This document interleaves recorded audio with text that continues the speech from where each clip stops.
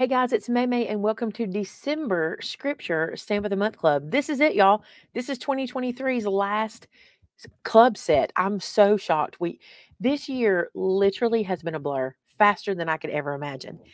Now I'm going to tell you something. This stamp set comes with a challenge, and there's a reason. You guys know that I'm always asking God to show me different ways to do stamp sets and things like that.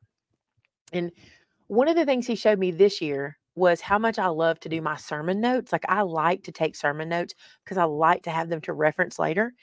And I tend to do that all the time without fail. I'll have my notebook with me and I just kind of I basically use something like this, just a blank lined journal is what I use. And then I'm like, I see all these people making really cute like sermon notebooks, and there's other cute sermon notebooks you can purchase and things like that. And I was like, I want to make my own. So I kind of selfishly designed this stamp set for this. Okay. But then I'm like, I want to challenge you guys to do the same. Because listen, it's important that we're writing down what God is teaching us because we will forget it. Okay. And so that's what this stamp set comes from. As you probably have guessed, it is called sermon notes.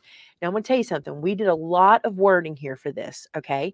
And my challenge to you this year is, if you haven't in the past taken sermon notes, is to make yourself a sermon notes book and start taking the notes. I promise you, you will love being able to, even during the week, just reference what you learned on Sunday. Okay. Now, you might be thinking, well, Maymay, how am I going to use this in my crafts? I got to tell you something. I think this is a good idea. Okay. If you are a folio maker, if you're somebody like me that loves to make folios and albums for different occasions, think about this. Someone gets baptized, you can use this to help in the journaling for the day. You do VBS, use this to help in the journaling. You take photos from a Christmas play, perfect way to make yourself a folio and use all of these headings. You'll see what I mean because they're pretty good headings for what we're doing. But for the challenge, for the sermon note challenge, here's what I want to show you. Let's say you don't want to make a book. You want to use a store-bought book. This is a journal. We actually carry this journal in the store. This is just a journal. I like the spiral-bound journals, but I want to show you what I did. I laid out today's sermon, the date, the topic, and the speaker. This is basically how I always lay out my sermon notes. And there was a time I didn't write the speaker, but I found it was pretty important because sometimes I want to reference who said that. It does matter. Then I did my worship notes. And if you notice, I did scripture references up the side. I tend to do that in my Bible also, is write my scripture references as I go. But you can lay this out any way you want, which is what I love. Now, I will tell you, this is not necessarily my book. In next year, I want to make a book for myself, and I want to lay my notes out exactly how I want them. And I'm not exactly sure how to do that yet. I'm actually thinking I more want to do a 2-page layout. On this one, I stamped here, and then I came over here and did a little bit more. But what I think would be really good is to do a 2-page layout where this side you do your sermon notes, and then this side you do your reflections. Okay, so this is the Sunday, and this is through the week. Now, let me say this. If you're not a church attender and you're thinking, I don't go to sermons or things like that, if you listen to a sermon online, it's the same thing. You need to be writing down what God is telling you, because I promise you, when we record things, we remember them. And I have found when I go back through my sermon notes, it's so cool. It almost takes me back to what God was telling me in that time. And sometimes it tells me something new for today. So the reason I have shown you like this is because I'm not exactly sure how mine's going to lay out yet. I'm going to get it laid out though. I am a person who takes notes every Sunday. Now, let me encourage you this. When you do pick your book, and we can talk more about this in the future, but when you do pick your book, I encourage you to pick one that will fit in your Bible case. If you have a Bible, like a zipper pouch that you keep your Bible in, find one that'll fit in there and put a pen in there. And then every time you're listening to a message, you'll have your notes with you. Okay. And what I think is really cool is, let's say that today, say you're going to do a 2-page layout. So you go ahead and get it set up for the first Sunday. Okay. Then next week, you spend the time reflecting over here on what you saw here.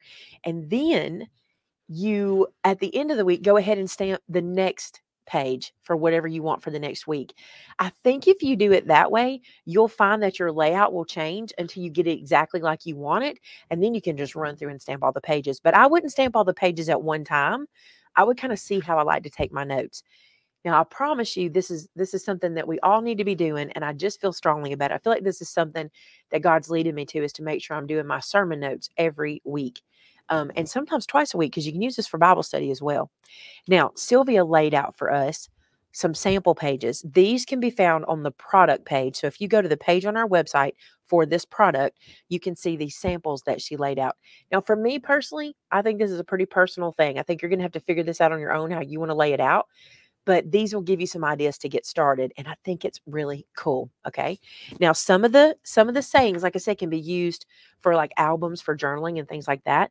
And there's no telling where you'll learn that you can mix these words in, because at the end of the day, they are words, but for now they're topics. Okay. So we've got like songs with an S, and then you've got song down here. I think this is cool because I feel like music is just as much of the worship as the sermon is. So I like the idea of being able to remember the songs. How many times have you sat down and gone, what was that song we sang last Sunday? What a cool way to do it, right? And then you've got notes, topic, scripture references, sermon notes, today's sermon, application, date, encouraging reminders, my worship notes, questions I have, things to remember, remember this, what God showed me, title, lesson learned, speaker, more references, encouraged by, reflections, further study, things to pray about, and then we talked about song. Then some little icons for you. And if you want to set up a header in any way, we did these for you too. Now, before you go, I don't know about this. I don't know if this stamp set's for me. Listen to me. I want you to pray about it. I want you to be encouraged that this is an important thing we do, is keeping what God tells us. Remember, and you're gonna think I'm just saying this, but think about this. How did we get God's word in the first place? Because people wrote it down. And I feel like we need to be writing down what God is telling us and keeping up with our notes. And I challenge you to just say, I'm gonna do this for 6 months and see how it goes, or for 3 months and see how it goes. I think you'll really enjoy this. I know that I'm excited about it. So until you decide what your book is going to be, start with a journal you already have. Start with something like this. If you're going to make one, because for me in 2023, I want to make more books. I've kind of fallen in love with bookmaking. I don't know if that's just a thing right now, but I'm kind of loving it. So you're going to see more of that as we get started. But this is the time we needed this. We needed this in December to get us started for next year. So this is your set. And don't forget, start thinking of ways you could use this in other, like in your folios and things. Like somebody gets baptized, remember this, right?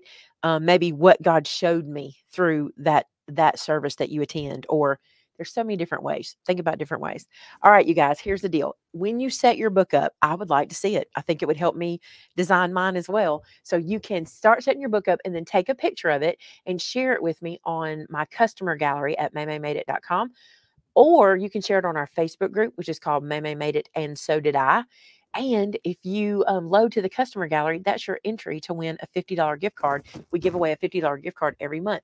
And you'll want to check the description of this video to see if you won last month. All right, you guys, it's Christmas. It is like 2 days before Christmas. My family from Texas is here. We're very excited to get started. I cannot wait for you to experience Christmas with your family and friends. And we'll be praying for you guys and hope you enjoy a wonderful season. Just remember, it's all about Jesus, right? Keep the meaning of the season close to heart. And I know that you will. And I know you'll enjoy this time reflecting on Jesus. Thank y'all so much for being part of our club. And until next time, bye now.